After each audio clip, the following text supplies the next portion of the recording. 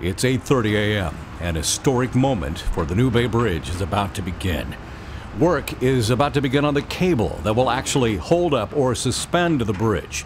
Unlike other suspension bridges, it will be one cable wrapped around the bridge like a sling.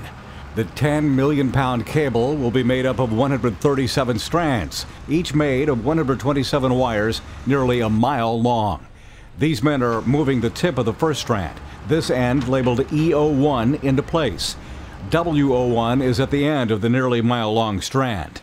Ironworkers begin their climb, some walking up the steep incline, some sprinting to get into position for the cabling operation. The cabling operation on any bridge happens only once in that bridge's lifespan, and this operation is about to start in any minute. December 21st, 2011, and it could take up to 6 months. And this cabling operation is unique compared to any other suspension bridge. Mark the moment in the history books. The cabling began at 8:58 a.m. with ironworkers and engineers snapping photos as strand number 1 begins unwinding.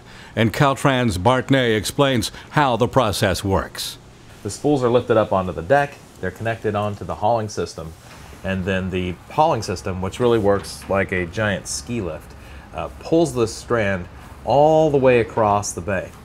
Pulls it up the catwalk system. The catwalk system is built there primarily as a worker platform. We'll have iron workers and engineers out while this work is going on to make sure that we're landing the strand where it needs to be. You'll also see that the strand is being laid down on a system of rollers to reduce the amount of friction that takes place as you pull this heavy steel cable, steel strand, all the way across the bay. Once we get to the western side, then we have to transfer the strand onto a secondary hauling system so we can wrap it around the back end of the bridge. Now that's unique to this suspension bridge. It's the first time that this has been done. You can see that the saddle that will hold the cable ultimately is moving in 3 different planes because the cable's coming down at an angle to receive it. Then we transfer the strand back onto the original hauling system and take it back the opposite way, very similar to how it arrived on the back end of the bridge. We take it all the way up over the top of the saddle. Now that's the largest suspension saddle in the world there, and you can see why. It handles 2 passes of this cable, so it's twice the size of a traditional saddle. Then the strand comes all the way back down to the eastern end of the bridge. And once we've pulled the strand all the way across and we know that we have enough slack on it, then we can tension it. We can actually position it where it needs to be inside of the different saddles on the bridge and tension it where it ought to be. So you see us going back to the other end. The arms maneuver the strand where it needs to be inside of the saddle. The same type of activity happens at the other saddle locations on top of the tower and also down in the anchorage where the strand is connecting. And then the strand is connected inside the deck. Here you'll see this is the anchorage. So inside of the deck is where we tie this cable down. It's different than other suspension bridges where it goes into the ground. And then this process has to be repeated 137 times so that all of the strands can go into place and we can form what will be the main cable. It's gonna continue for a few months on into this, maybe the very end of the spring towards the summer of 2012.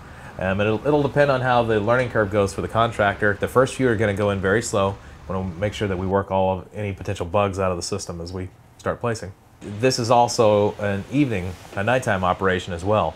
All of the surveying that has to take place to make sure that the strand is where it needs to be has to happen at night. And the reason for that is that steel is very susceptible to temperature. So a strand that is partially in sun and partially in shadow will be different lengths on the top than it is on the bottom, and we don't want to survey that.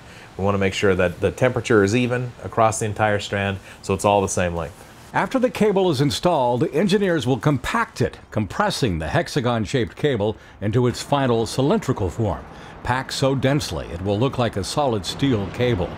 Then it will be rubbed down with a zinc-based paste to prevent corrosion, and then wrapped in an exterior sheet of wire and covered with 3 coats of paint.